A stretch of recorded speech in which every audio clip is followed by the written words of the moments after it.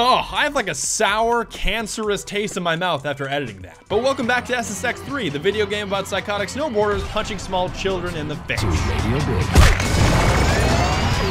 Only kidding, it's just Battlefield. And just so you guys know, me looking over here, this is my gameplay. Like, I'm trying to look at what you're looking at. If I look directly into your eyeballs, this is so intimidating. It's almost like commanding your vision over here. I would much rather look over here so that I can see the same thing that you're seeing, almost like I'm just plopped down on the couch next to you. It's like, pass the popcorn, fatty. And now that we've got that out of the way, allow me to start off with a public service announcement reminding you to join a squad. I'm not at all angry when people playing squads by themselves. I just feel sorry for you. Like when some rando runs 1.5 miles to get a flag and I just stab him in the chest as soon as he gets there, followed by a pop-up that says squad wipe, as in I slaughtered everyone in his squad, which was just him. It hurts. I mean, you can always just join my Discord server via the link below if you're looking for squad mates. I'm not gonna say it's the kindest place in the world.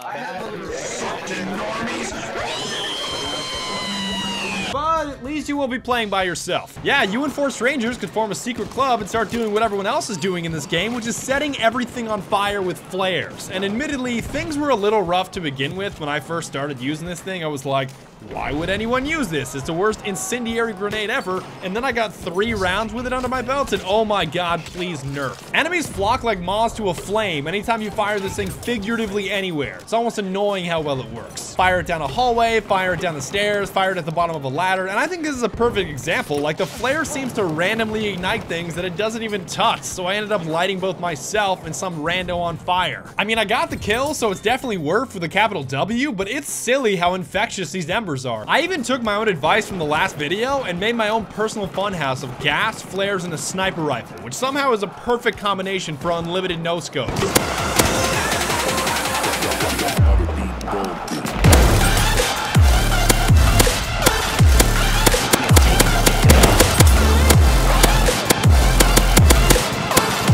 You should probably know that it also spots people, has a massive radius, and you can fire it further than Tiger Woods can hit a golf ball.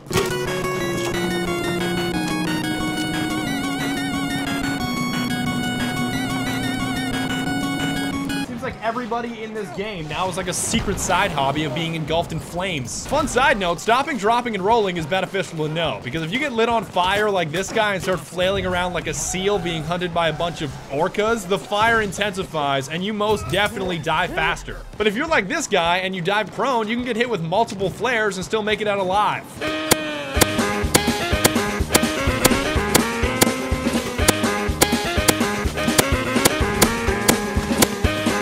So I guess the moral of this story is just to channel your inner Fred Durst, and anytime you get lit on fire, just keep rolling. Why did no one tell me about the whistle? Like, I was in a game with some squad mate, and he told me about a whistle that you can toggle in the player interactions, which I was pretty excited about. Yo, Badger, blow the whistle. Blow the whistle, man. You know? You know what I mean? Hold Q and go. Press go, go, go. Blow the whistle. If you hold Q, and then go to the left to the socials and press go, go, go, blow the whistle. Then you have to do it a couple times. Dude, you have to be the leader. Oh wait, never mind. TheRussianBadger's not the leader. Try it. Operations is another thing we have to cover because, oh man, it is a blast. Like, you know when you see a gameplay trailer by DICE and you just think to yourself, no, this is not representative of the, this is not at all representative of the real game. This is not like a round that you would play in-game ever. And then you play Operations and then it hits you. At least, kind of. It's close. Now, of course, it does kind of suffer from the Battleborn syndrome of just having so much going on, like gas and flares and smoke and incendiary and grenades, that it's gonna hurt your eyes down to every last cell in your retinas. I almost find myself feeling like that support player with that goofy-looking visor.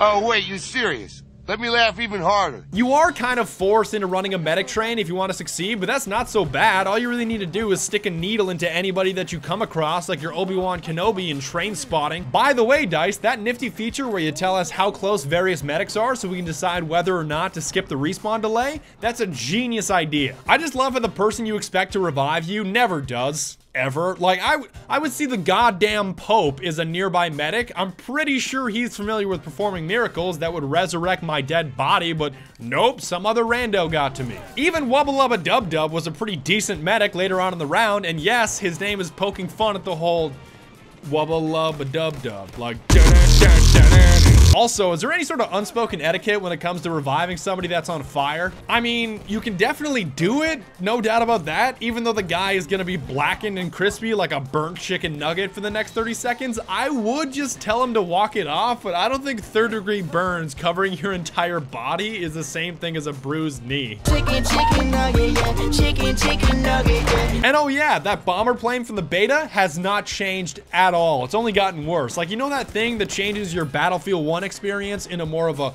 Call of Duty Remastered on shipment 64 player experience? Yeah, that still exists. I gotta testify.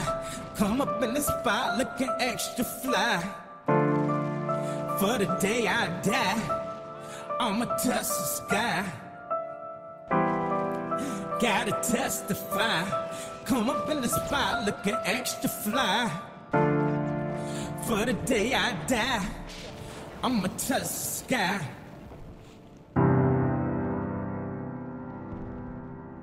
And that's about it for now. Tune in next time when I talk to my cardiologist about how much Monster I've been drinking.